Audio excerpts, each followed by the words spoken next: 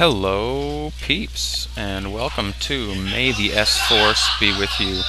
Got to apologize about the background noise. I'm broadcasting from my local bookstore where I get to put things on my table like such, and I am recording and broadcasting from a Mac, so I'm going to be showing you stuff, sometimes a little Mac specific.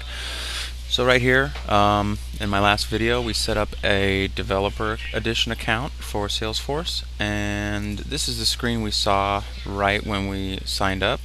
And here is the setup screen. Let me show you the home screen. I think it may even bring you to the Start Here screen when you first log into your developer edition account. Yeah, I think so. This is how to learn the fundamentals, build an application, participate in the community, and then right here, like a force.com workbook. Let's go ahead and explore the setup menu. See, these are create new, actually creating records. We want to get into metadata.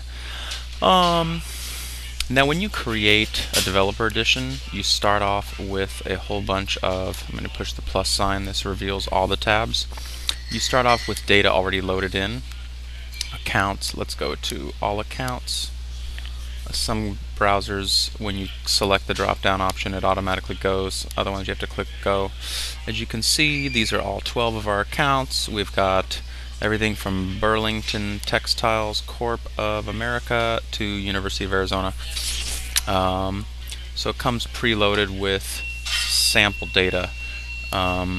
I usually like to delete the sample data and create my own sample data based on what I'm going to be doing. And you can see in here there's an order to which you have to delete some of this stuff if you do. But before we do that, let's go ahead and show you how to pull reports of things. So click on the reports tab. Again, if I wanted that to show up here, we can customize that right here. Customize my tabs. Right now we just have home, chatter, and start here. I don't really use chatter a lot. Let's go ahead and remove that. It's kind of like Facebook, Twitter, and Twiki kind of all rolled into one. I'm sure it's got great things going for it, but as a lone developer, I don't use it a lot.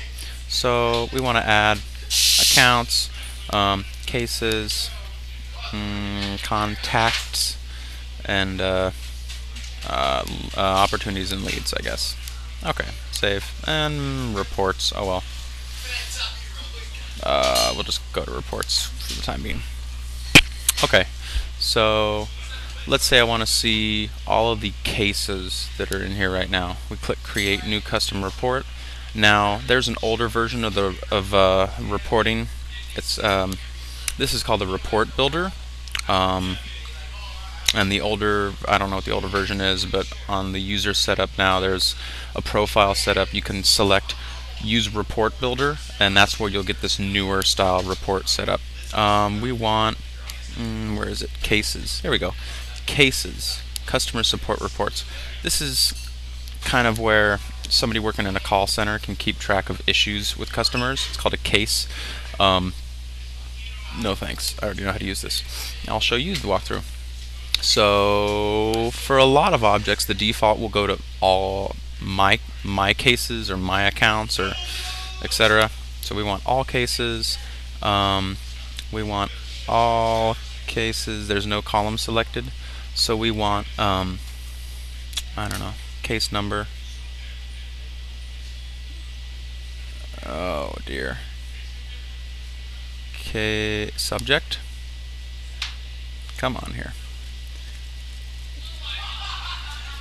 How about you can search for any field here. I also want to collapse these. Maybe we can see what fields we want to get in there. Let's get the contact name. Wow, usually this turns green. Okay, this isn't working. Well, that's fine. Here's what we can do.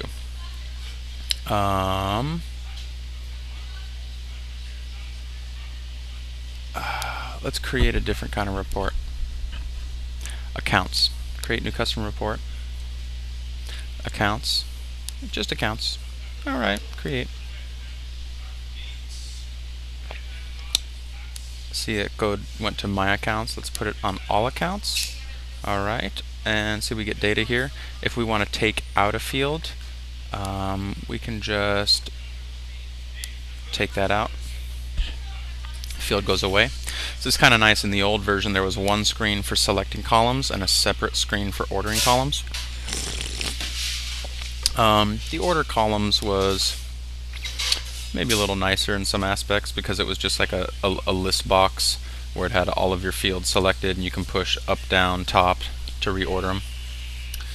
And so here, if we want a list of all our accounts of the type, we don't want the type, we don't want the rating or the last activity, last modified date. This is all fake data, billing state, whatever. Let's just get account name, and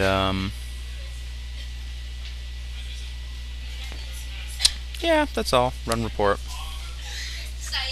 That'll make a little 12 thing report, and from this report we can click into the names. I'm going to hold Control or Command on an Apple, and that's going to open it in a new tab, and I can get that, and it's going to go to the Salesforce page. Now you notice on a Salesforce page you've kind of got this base you've got this base URL here, right? And I think that's North America with a number.salesforce.com, and then everything to the right of this first slash is the Salesforce ID. It's kind of like the unique identifier for the database table that this is in. So this would be the account ID for S-Force. Also, if you go here into setup, let's click, I don't think there's any custom objects yet. I'll go ahead and make one of those with you. But let's look into customize accounts. I noticed it had some custom fields already created. Look at these custom fields. Customer priority. See the double underscore C right there? That's indicative of a custom field or object. Let's click into customer priority. That's going to be in account. Customer priority is going to be a field. Now watch this. Boom. See this right here? That is the unique ID, I'm going to guess, of this custom field.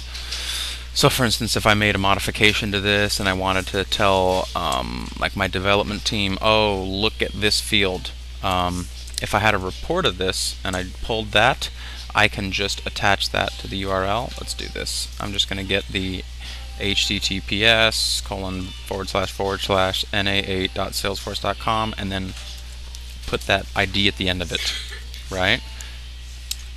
And that's going to bring me directly to that customer priority field. Now, why is this useful? Let's, for instance, get a report back here, right? Let's say I want to add the Salesforce ID in front of this name. Now we're going to go over case sensitivity because this ID is case sensitive. See the what is that? Uppercase J, lowercase q, uppercase V for. Problem is when you deal with stuff like Excel or other things that aren't case sensitive, meaning it doesn't matter if it's uppercase or lowercase, kind of like DOS, it's not gonna always be accurate if there's a duplicate. Say for instance, if that's a lowercase j and a capital Q for some other field, you're not guaranteed that it's going to pull the exact right one. So let's say for instance I want to pull account general, see down here, account ID. Boom, right? 001, bunch of gibberish. It's a unique identifier. Let's run the report. Now let's go ahead and export details, right? Problem is I'm on a Mac, so I'm using OpenOffice. So when I pull this XLS format, the way it actually does it is that it makes it in a web page format. If you're on a Mac and you have Excel, that's fine, it'll open up in Excel. But I've found that if you open up the XLS format with OpenOffice, it assumes it's they open up web pages in Writer, OpenOffice Writer, instead of the spreadsheet application, OpenOffice Calc. So let's use a CSV export. And it's only 12 records. This should be pretty quick, or at least as quick as OpenOffice is. Love you, OpenOffice. Open with, I didn't select it. Hopefully it just knows to open it. Excellent. So we'll wait for that to load up. Now on here from the startup screen, you see this Force.com workbook. This walks you through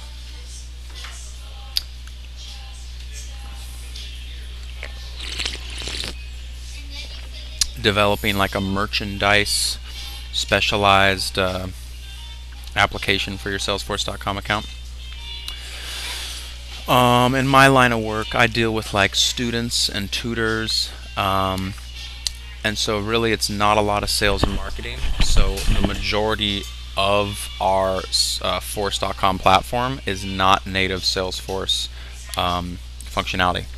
So a lot of the stuff like the merchandise and stock is, I think they got rid of their products and price book tabs.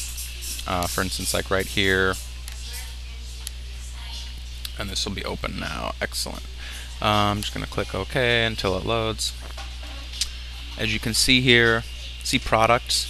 I don't see price book anymore. I didn't really learn a lot about that, but it's basically, see price books. It's a way to keep track of your products and pricing for those products. So a lot of the stuff that this Force.com workbook walkthrough teaches you is kind of accessible natively in Salesforce. We can't see creating a warehouse application. A lot of that's going to be native. So as you can see here, we got this.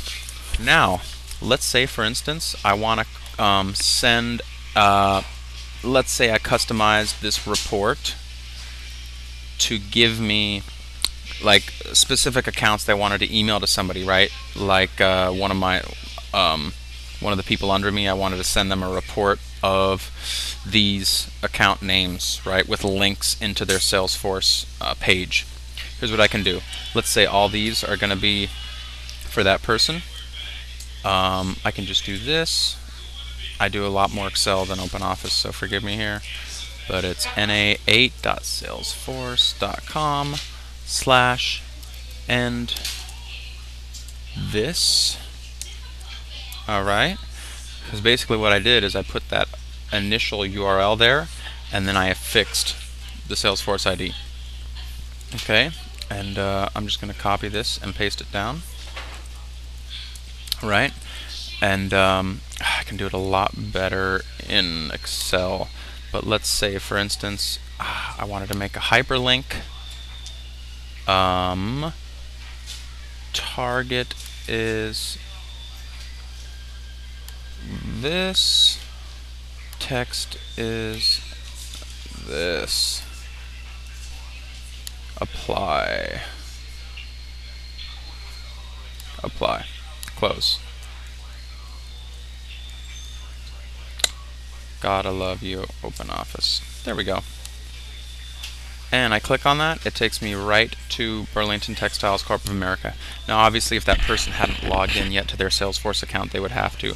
But in Excel I can write something really quick that says, you know, make a hyperlink where B is the text and C is the link, and I can just do that for all of these, and that way I can do this, copy, go over to an email and paste that in. Especially Outlook, where you're working with stuff that has links in it, that would automatically give you a list of links with the account names that linked to the Salesforce page that gave you that. How am I doing on time? I think I'll wrap this up, and in the next screencast we're going to look at getting some of this info directly from Python, which is something I'm just learning to do and I'm excited about. So I will see you on the flip side. Go ahead and subscribe, leave comments, and thanks for joining me. May the S-Force be with you.